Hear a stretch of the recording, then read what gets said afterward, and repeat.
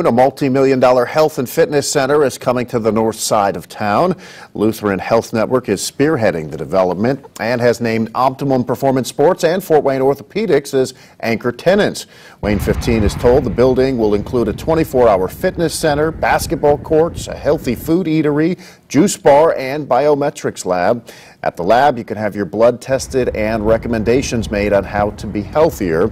The center is slated to open in early 2021 on the DuPont Hospital campus.